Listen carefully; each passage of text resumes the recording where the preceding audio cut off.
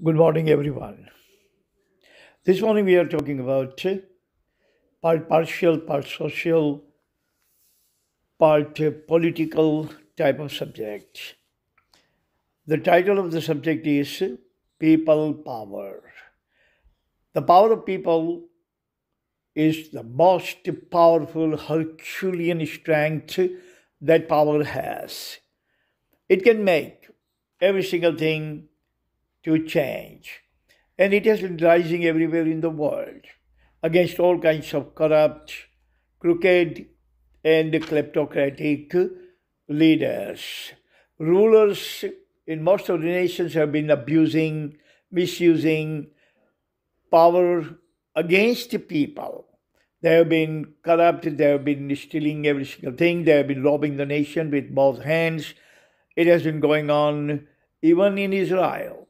Otherwise, the Jewish nation of Israel and the Jewish people everywhere were considered more moral, more ethical than other people. But Benjamin, Prime Minister of Israel, is also under investigation and accused of collecting lots of gifts and lots of favors and lots of booties at the cost of the people, abusing his power. You go there in America, the same thing is going on. In France, same thing is going on in Nigeria, Hong Kong. Everywhere, in every pocket of the world, you can find that disgruntled people, dissatisfied people have been rising against the ruler for rulers' corrupt and unethical practices. That is good, absolutely positively good for the nation. If people do not rise against, then they have no future. Then this kind of rogue and rowdy, Waco's and Geico kinds of leaders are going to rob the nation perennially and perpetrate all kinds of crime against the humanity, against the nation, against all kinds of entities. These people are going to collect more courage to perpetrate more crimes. But if the person commits crime, and if that happens to be the first crime, and that person is arrested or that person is suppressed, that person is stomped out, then that person is never going to think about committing second crime. So now that sort of things have been going on is called people power. So people power is rising everywhere against all kinds of corrupt, crooked, and kleptocratic rulers. And this message is actually getting across the world. Everywhere in the world, people are rising against their corrupt ruler. I have prepared 5 points to elaborate this topic today. Point number one is power corrupts, and absolute power corrupts absolutely. Churchill has said in 1945 that power is corrupting. Power itself is the nature of the power is corrupting. And when people has little power, if only a little power is still, that person is going to corrupt. Corrupt, abuse this power, misuse this power, either for money, either for or for any kind of authority, or perpetrating some kind of atrocities upon the people. So leaders, when they actually get lots of power, they don't do only one thing, that they actually steal and loot the treasury of the nation. But they use or abuse or misuse, overuse this power in multiple ways. Even they atrocize people, suppress people, oppress the people. They take the nation to wars, unnecessary thing. They drive wage between the two communities like black and white, or Hindu and Muslim and Christians and the Jews. These kind of things also do. These are also corrupt practices. Problem with the people is that when we talk about corruption, they think the corruption is associated only with money. No. When you are atrocizing the people, oppressing the people, when you are creating problem for the people, when you are pitting people against each other, when you are taking nation to the war, when you are spending lots of money on governing the nation, any kind of wrong thing you are doing which can be detrimental, which can be defined as detrimental for the interest of the nation, that is corruption. So Churchill has said power corrupts. And absolute power corrupts absolutely. So when prime minister, presidents, chancellors, kings, emperors, when you give them absolute power means total immunity to do anything they want without any kind of punishment, any kind of punitive damage. They cannot be removed. They cannot be thrown in jail. Then these people are going to perpetrate heinous crimes that you have never heard before. Take the example of Hitler, Mussolini, Hirohito, Tika Khan of Pakistan, Zulfikar Ali Bhutto. They had absolute power. And when they had absolute power, they can do every single thing, go beyond about a century. All those kings were ruling the nation, 562 princely states. And the king would decide within a snap, let's get ready to fight a war against the neighboring nation or neighboring princely state, and they would go. Lots of soldiers were killed, lots of civilians were killed just because the king did not like that neighbor king, or neighbor king's attitude, or neighbor king's some kind of retorts. So that was absolute power. When absolute power is given, absolute devastation can be invited.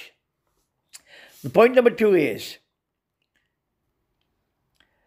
corruption is just like termite. Termite, we call it in our our vernacular language, termite means udai. It's like udai, it's like termite. When corruption starts in the nation, it spreads like a jungle fire. Everybody becomes corrupt from chairman to chaiwala. And the corruption actually impoverishes the nation. Everyone who is not in power, powerful people are corrupt, then those people who have no power, some power people are going to suffer at the hands of those people who have lots of power. And it's like termite. It can destroy the nation's roots and shoot both. Point number 3 is, rulers, this kind of corrupt, crooked, and kleptomaniac leader must be given capital punishment. Means they must be beheaded, like in Saudi Arabia, like in China, Russia. These kind of people have no clemency. These kind of people are not getting, these kind of leaders are not getting any kind of pardon from the government, but only the punishment stated in the Constitution for this kind of corrupt ruler, anti-national, betraying people, totally traitors. Only the punishment is stipulated in the law is to hang them, give them capital punishment, or behead them. Nothing wrong with that. If one corrupt leader is beheaded, then every corrupt leader is going to become very well aware. They will all wake up. That will serve as a wake-up call for everyone else, and everyone else is going to become totally chastised, absolutely improved, absolutely honest like a saint.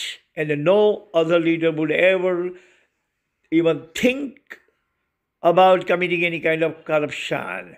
But if you allow, then it will happen again and again and again. I'm not saying this. Sigmund Freud, Dr. Sigmund Freud, the father of our human psychology, has said, if you allow a person to commit crime, then he will repeat it. If you punish the person for committing the crime, he will stop it. So now I'm going into point number 4. Point number 4 is, corruption can impoverish the nation in general. Corruption cannot untouch anyone. It doesn't discriminate anyone. Corruption can make everyone impoverished. Say, for example, one ruler is corrupt, then industrialists will suffer, small businessmen will suffer, micro and macro industry will suffer, general people are going to suffer, teachers are going to suffer, doctors are going to suffer, businessmen are going to suffer. Every single person is going to suffer at the hand of this one corrupt ruler, because he's not going to spare anyone. He is going to perpetrate corruption, criminality, atrocities, suppression, oppression, all kinds of things on en masse. En masse means everyone, and he is going to make everyone impoverished. He is going to make everyone miserable. So this is what the corruption can do. Point number 5 is, you need only one corrupt leader. You need only uncorrupt, patriotic leader like Gandhiji or Pandit Nehru or Vallabhbhai Patel. One leader can make a hell of a difference in the world.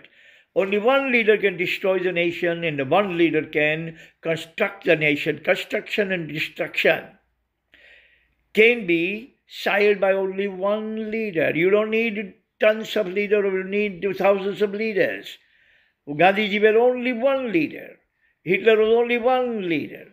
So you need only one ruler who may be like Hammurabi, who can construct the nation, construct lives, construct the society. And you need only one leader like Hitler, who can destruct the lives, destruct economy, destruct nation, destruct society.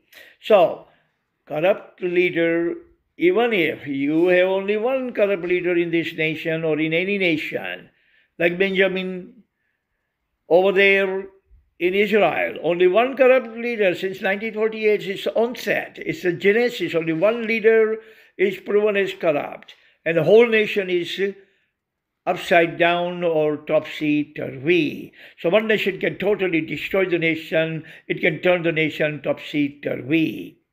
So this is people power. People power must be awakened everywhere in the world. If people are aware, people are privy to the fact about their own rights, about the leaders, about this kind of rulers, if they become aware, if these become vigilantes, if these people can become privy about the fact that ruler must not rule the nation with any kind of crime. Ruler is supposed to rule with gentleness, kindness, with sympathy, with politeness, and creating the society better than it was before. Ruler does not have any kind of license to destroy the nation, destroy the lives of the people, destroy the economy of the nation. No. People power will change it, and people power can change it. People power is so powerful that it can move Himalayas from north to south of India. So that's all the time we have. Thank you so much for listening. And tomorrow we're going to talk about something else. If you have any kind of subject that bothering you or baffling you, please send me. And we're going to write. A couple of days ago, Parmar sent me a subject, and the subject was very vast, very elaborate, so we could not fit it into this video or audio, whatever you call it. So I wrote it on the Facebook, and Parmar, if you are listening, if you have any other question, please feel free, be my guest, send me. I will appreciate it. Thank you very much. God bless all of us. Amen.